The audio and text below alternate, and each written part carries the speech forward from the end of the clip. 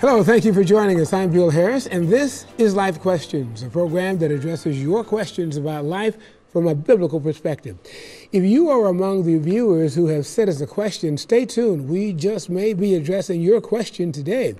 We're joined by a panel of local ministers who have been researching for answers, and our panel members include Pastor Alan Sudmann of the Union Chapel Missionary Church here in Lima, Pastor Janet Wend of Cornerstone Church, also in Lima, Pastor Rick Lamb of Hume United Methodist Church, and we're rounding off our panel with Pastor Mark Burd of Revive, Ohio. Thank you all of us for being with us today. Thank you. We're happy to have you with us. As we begin, you know, one of the more recent things that has been just water-like refreshing to the Church of Jesus Christ is the situation down in Asbury College of Kentucky. And we have two members with us here who have been down there and participated in that historic event. And I'd like you to talk a little bit about it, what God has been doing down there. Let's start with you, Pastor Janet. Can you start? Okay, well, as most people have probably heard, it started at Asbury University. It's a Christian university, and they have chapel about 3 times a week. And during one of the chapel services there, it got to the end of the chapel service, and the gentleman who had been preaching kind of closed it out, and a couple of the students wanted to stay around and just pray and seek God. And as they began to do that, everybody else had left. Other students started to hear that others had stayed and started to come back. Professors started to hear. Students had gone back. They heard people worshiping, heard people praying. And then one of the young men just really began to share his heart and really began to repent and to just cry out from the depths of his heart. And to me, the beauty of what happened down there is to see the hunger. To me, hunger is the key to all of it. Them hungering and thirsting for God. His word told us if we would hunger and thirst after righteousness, we would be filled. Amen. And just to see the beauty of that, it was so simple, and yet God's presence was so powerfully there. And I think we all have been praying and believing and crying out for just God, for a move of God, for God to move in our churches, in our cities, in our nations, and to see that happening amongst especially the young people. He's restoring us back to our first love and saying it's not about anything else. Jesus was at the center, and he was kept at the center. I heard someone had say it was about passion and not about polish, and that is so true. The music, they just had some various people singing songs very simply. Music was off key very often. Even the congregation sounded better very often than the people were leading the music, but it wasn't about that. It wasn't about that. It was about Jesus. It was about people authentically connecting their heart to God and that relationship with God and falling in love with him, whether again or for the very first time. And it was really, really a beautiful thing to get to witness. It's good to see that you were latching on to the things that, not necessarily latching on to the things that went wrong, but you were latching on to those things that went right. And that's what propels things forward with that attitude. Pastor, what was your experience like? I think it was so much bigger than an event, but it was a God event that people were drawn to. And I think other than the word hunger, I would tie another H word, harvest. On the night I was there, and you know, the low estimate is 55,000 people outside of campus drew into this small little town. Others say up to 100,000. But what was interesting, while I was there, a professor got up and just shared a simple salvation message in just a couple of minutes and said, if you don't know Jesus but would like to, stand up. And I wasn't in the college campus chapel. I was in the seminary chapel where it was an overflow. And people stood up everywhere. It was interesting. Lost people came, and then they were ready to accept Christ. And in the 4 hours of one time I was there, people were at all 5 buildings. People were at the altar constantly, 3, 4 here, 4 here, and then they'd leave and 4 others would come up. But at the moment this professor said, and he didn't do an altar call, he just said, stand up right wherever you are. And they stood up, and then what blew him away is he said, just whisper this prayer after me, dear Jesus. They didn't whisper. They were so feeling it that they just said, dear Jesus.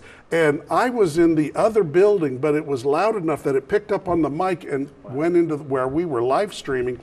And it was just, and the professor stopped. He goes, I wasn't ready to hear you. And being a pastor, I've led 2-3 people to the Lord at a time and heard them pray that out loud.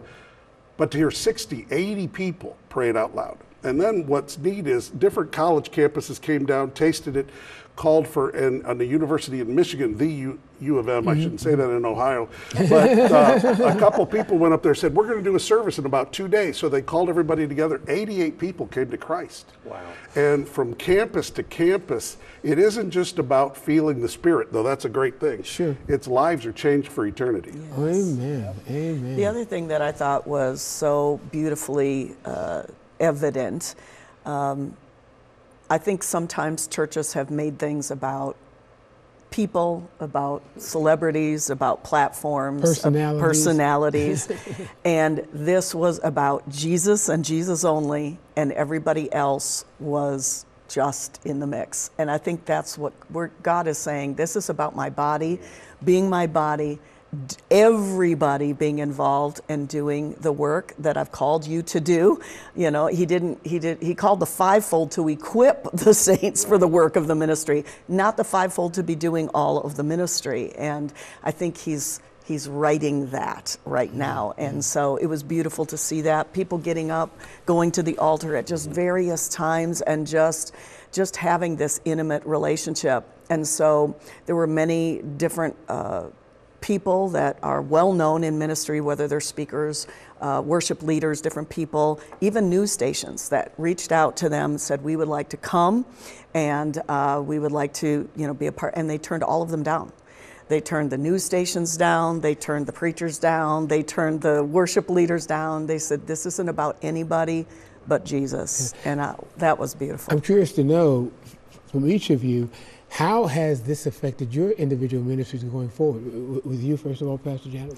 Well, we have, for a very long time, as well as I know everybody else has, just been praying and crying out and hungering for a move of God, knowing that God wants to do something in the earth, and have started at the very beginning of the year preaching about God's doing a new thing, preaching about a multi-generational move of God, that it's the Abraham, Isaac, Jacob, and Joseph generation, all serving God together, that it's a generation of passion, not of age.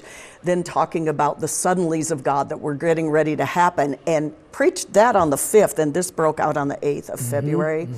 And during January, we had been having nights of prayer for people to just come, open prayer. Anybody in the community on Saturday nights, just come, get in God's presence, just seek God, for yourself. Have a place where you can get away from your normal life and connect with God. And we just felt led to extend that then in February. And now we've extended it on the Saturdays in March. And it's been really, really powerful. As a matter of fact, one of the pastors in town had come on Saturday night. My husband just plays and just creates an atmosphere. It's just for you and you to get with God. But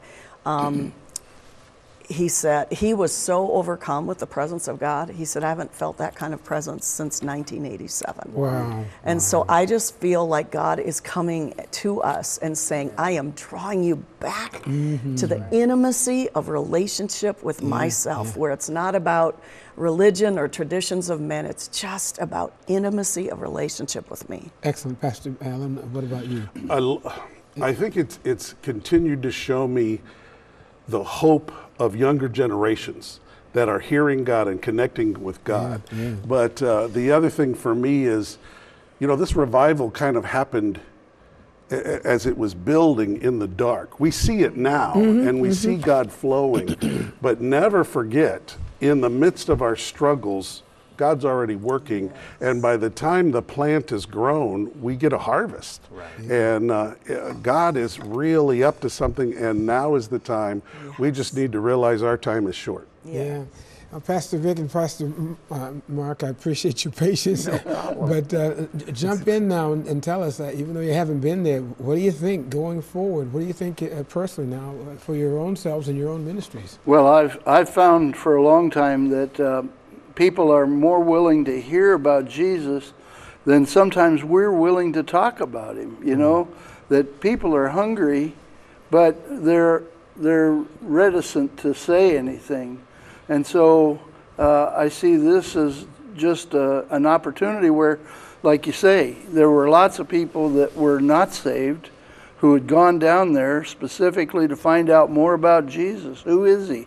And it's so beautiful that God is using this opportunity then to draw the unbelievers into the midst of a movement of his own making, and to see the things going on. And once they see it, all they need is someone to encourage them just a little bit. And then they say, yeah, I want to do that. What are the words? I don't know the words. And, you know, you're a sinner. Christ died for your sin. Pastor Mark? Yeah, so it's exciting for me because I did not get to go there personally, but read lots of the testimonies and watched some of the videos and stuff, and it reiterates what these guys said already.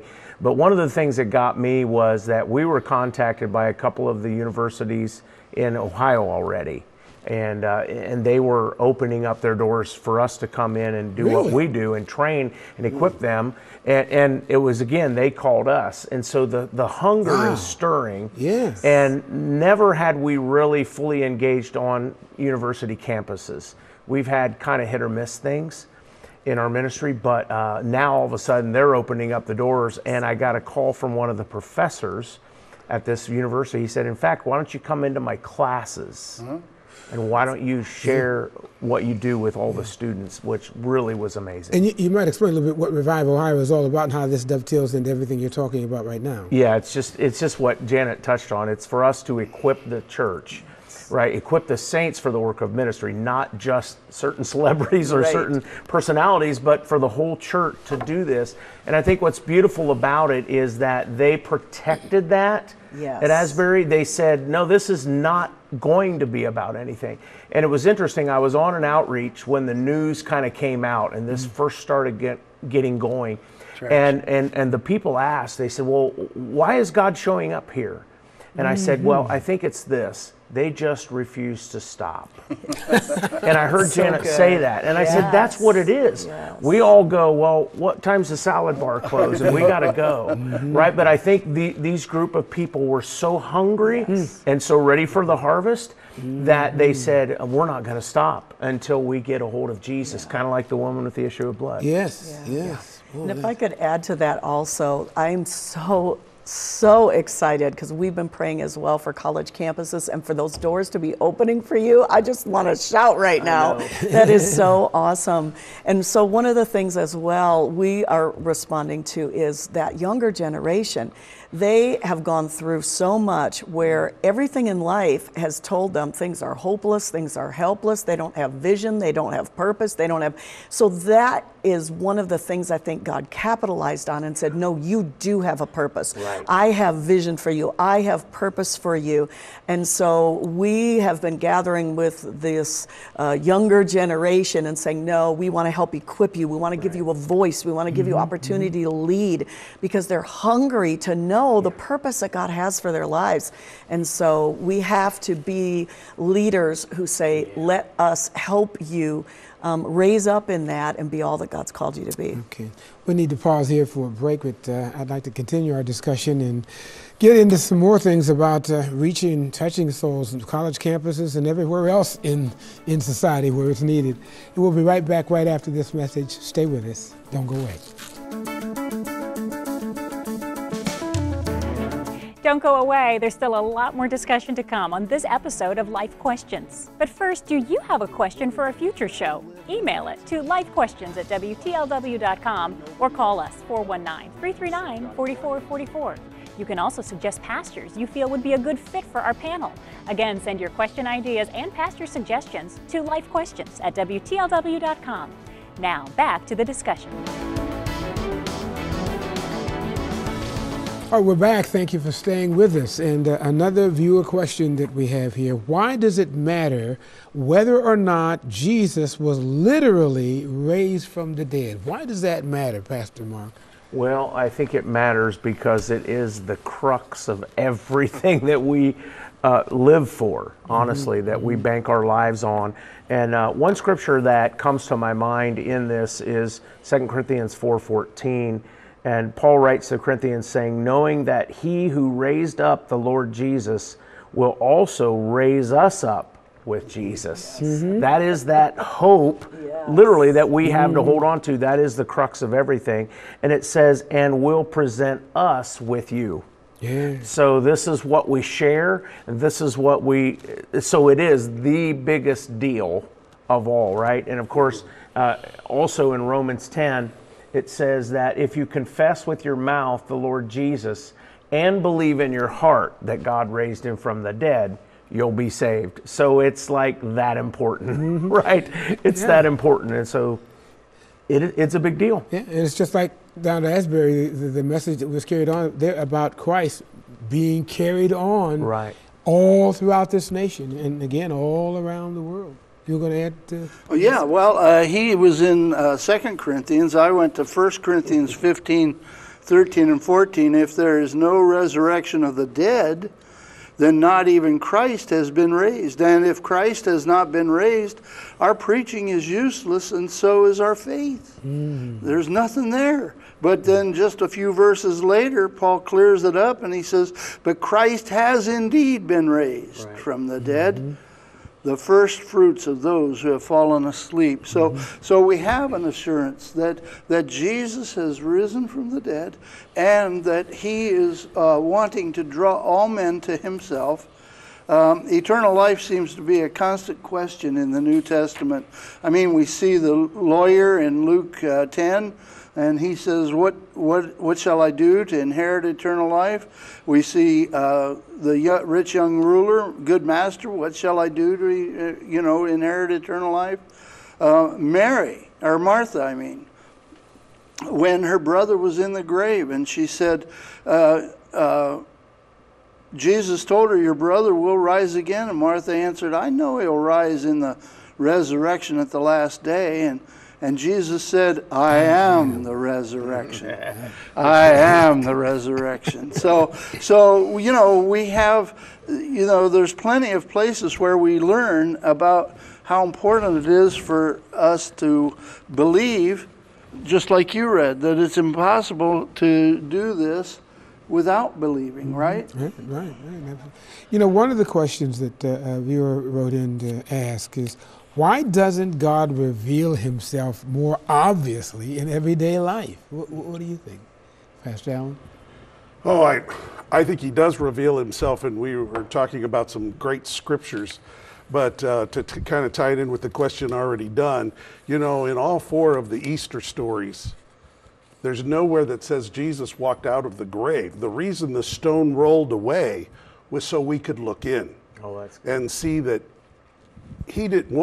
our Jesus is too powerful. He doesn't need a door. But secondly, with that stone rolled out of the way, we could see he's already defeated death forever. And that stone was rolled away for the love he has for us so we could look in. And if we're looking, and we're looking for an experience with him, we'll find it. Well, that's exactly what I was thinking, is that things go on every single day. I mean, I was driving last night, and this guy was backing out of his drive right onto the highway. I mean, I had to go around him. And then before I got to town, there was another guy that decided to pull right in front of me and get into a parking lot.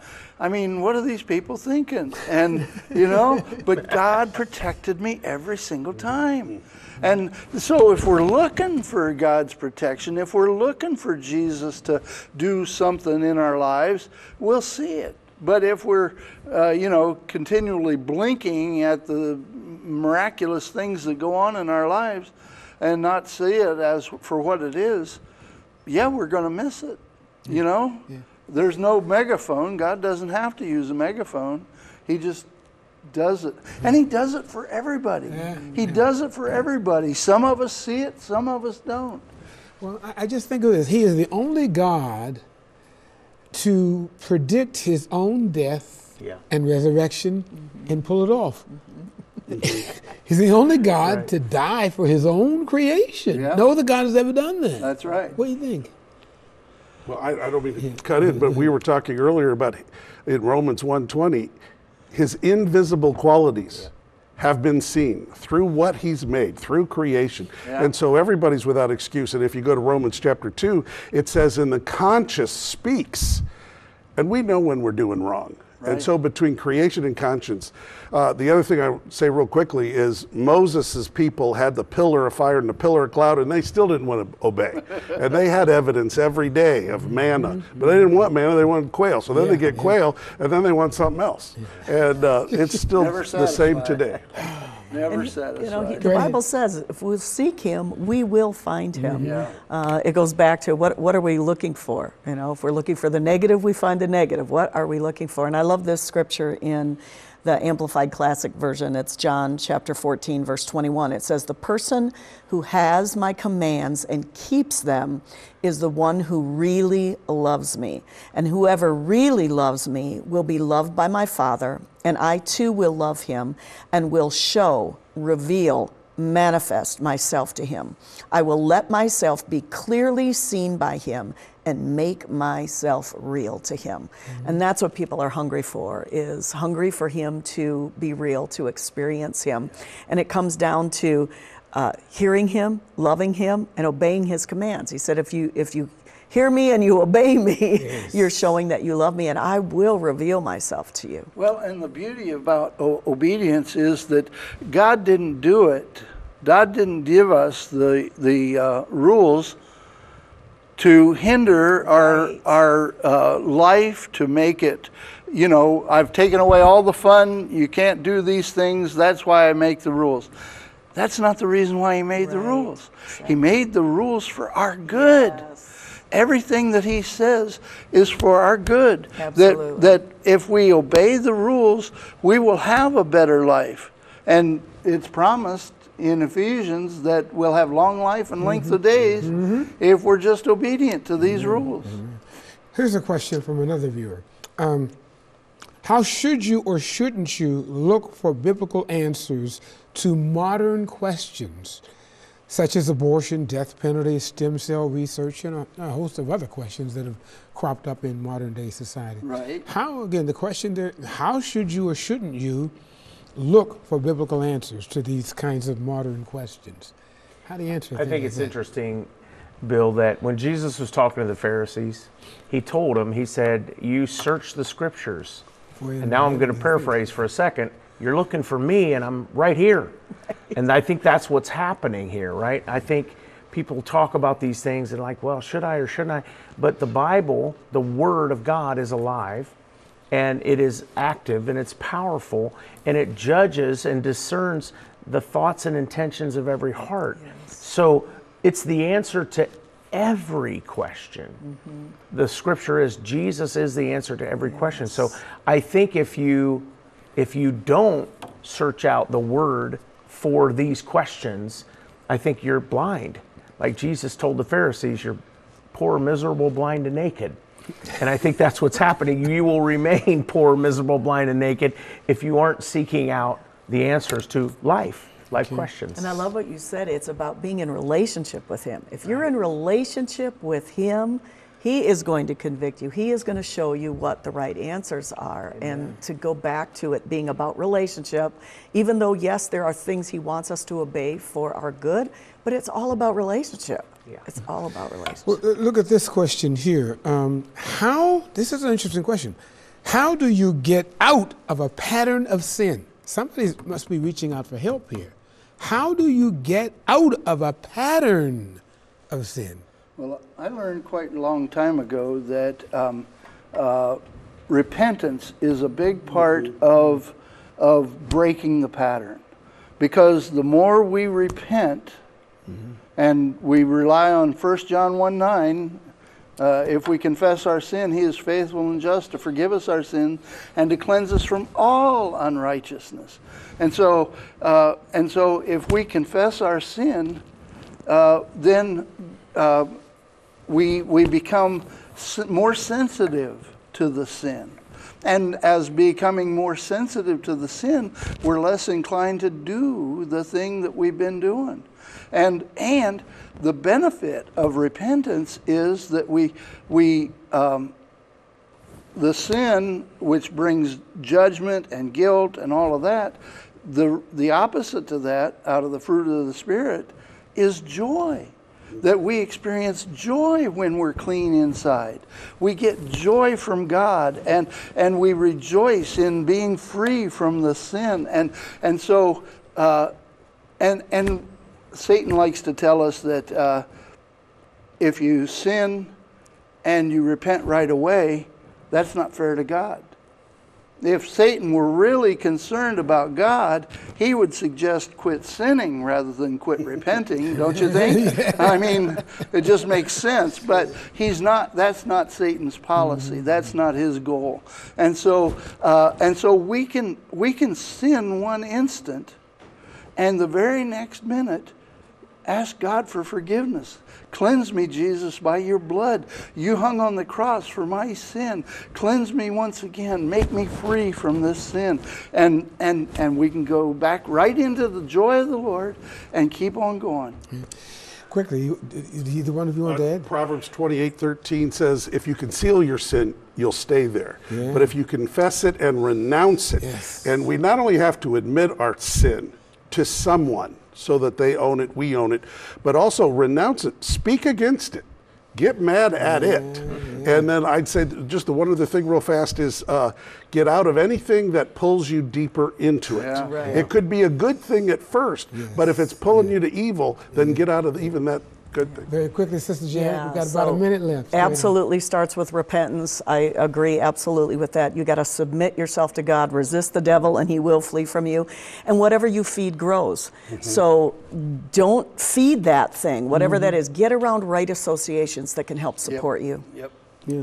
Well, you know, the bad news here is that we've run out of time. The good news, though, for our audience particularly, this fine panel that we're enjoying right here is going to be with us again next week. So don't despair. Just tune in again next week at the same time, at the same station. So I've just got to say goodbye, and I want to thank you all for the wisdom that you've shared with us today, and we're looking forward to hearing more from you next week. And stay with us, and we'll look forward to seeing you next week. Bye-bye.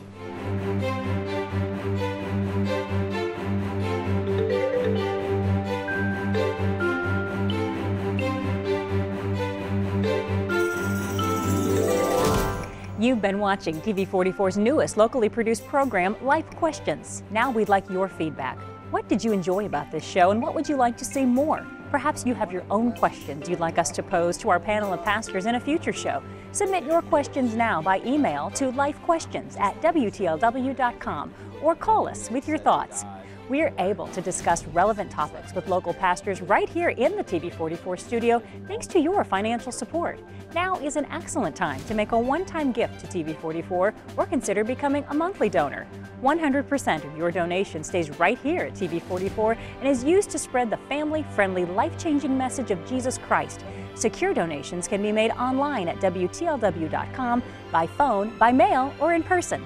Again, share your questions for consideration for future shows or just contact us with your comments at lifequestions@WTLW.com.